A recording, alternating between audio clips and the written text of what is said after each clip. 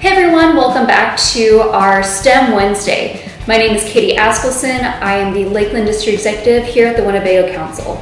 So today we're going to be making one of my favorite experiments, which is rainbow in a jar. What's so much fun about this experiment is that we get to learn about density, but we get to see it put into action with this experiment.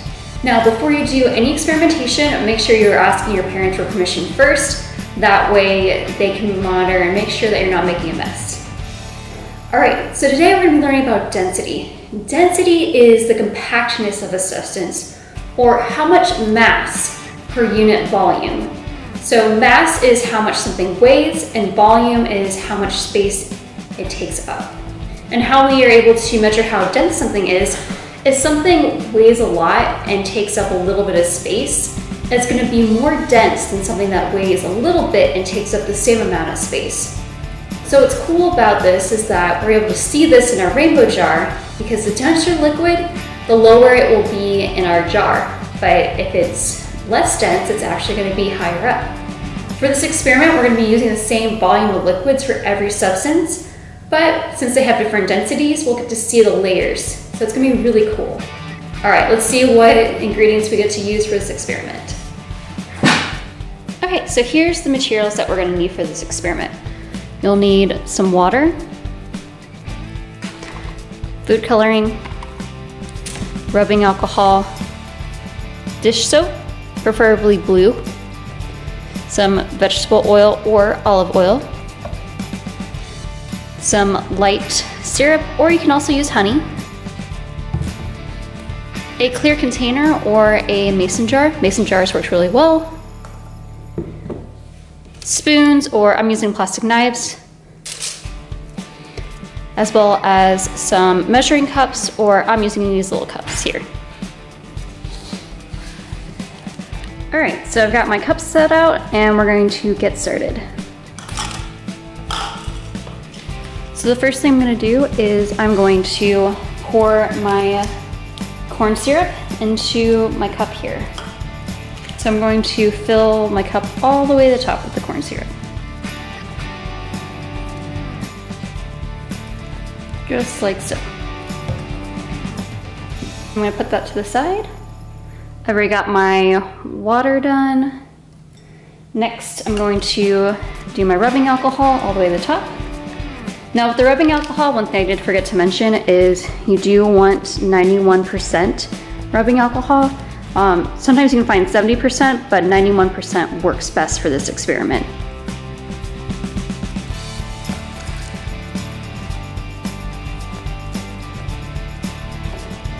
All right, that one's done.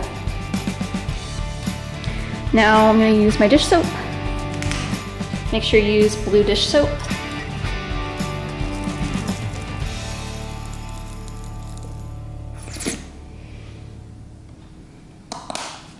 And lastly, I'm going to use some of my Crisco vegetable oil.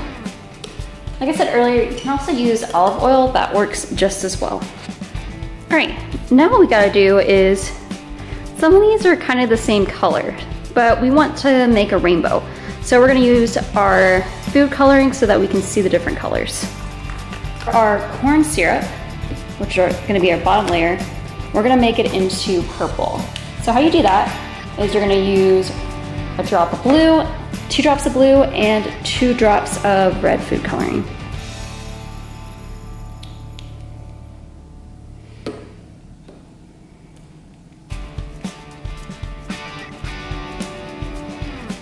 And you're going to take your spoon, or if you're weird like me, you'll take your knife. And you're going to mix it all together till you get a nice purpley color like this. All right, we're going to set that there. Water, you're going to add the green food coloring. Again, just put 1 or 2 drops.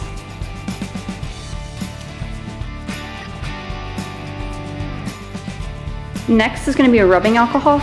Do be careful with the rubbing alcohol. It is very strong, so you don't want to be breathing in the fumes. So make sure that you have it pretty far away from you when you're doing this, or have an adult do it for you. For the rubbing alcohol, we're going to pour some 2 droplets of red food coloring.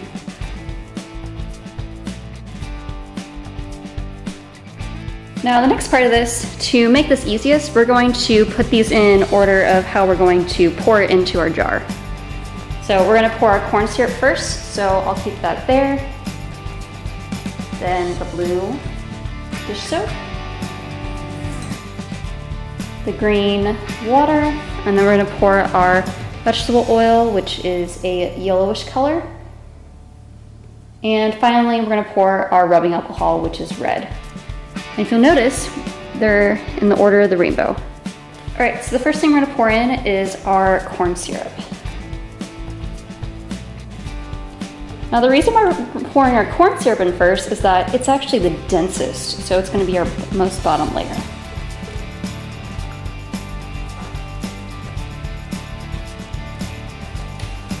So right now we got some that looks like that. Next, we're gonna pour in our blue dish soap. All right, I have you guys at a little bit better angle, and I'll shine my light through this because it's kind of hard to see. But as you can see, we got the purple layer and the blue layer going right now. Next is gonna be our green water. I'm gonna pour that.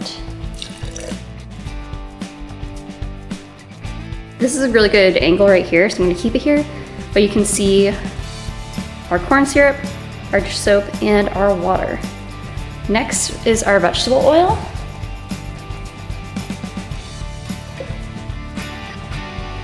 Now you might be wondering why we didn't add anything into our vegetable oil.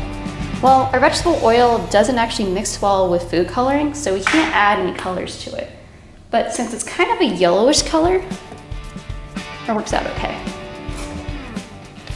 And you can see how it's separated from the water. And then lastly, we have our rubbing alcohol.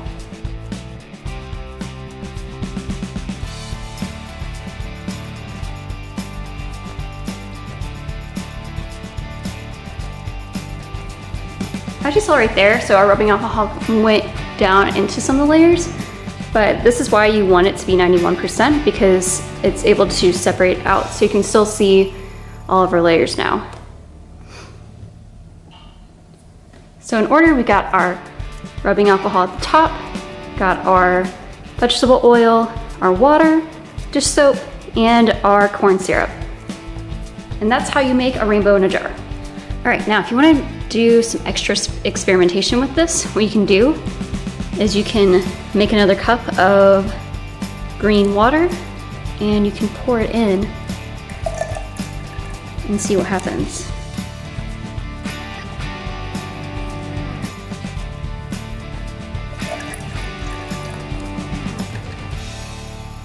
So what's cool is that you watch to go through some of the layers, but then it settles with the rest of the water. Of course, you can do the same thing with the vegetable oil.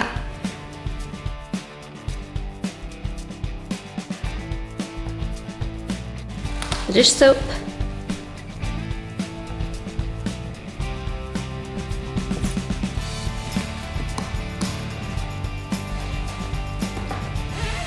And you can kind of keep doing that till your jar gets bigger. But it's really neat, that way you can see how density is working in the jar. And that's how you make a rainbow in a jar. Now, if you do this experiment, if you want to, go ahead and DM our Facebook page your pictures. That way, maybe we can share them for next STEM Wednesday. All right, have a wonderful rest of your day, and I will see you guys next Wednesday. Bye.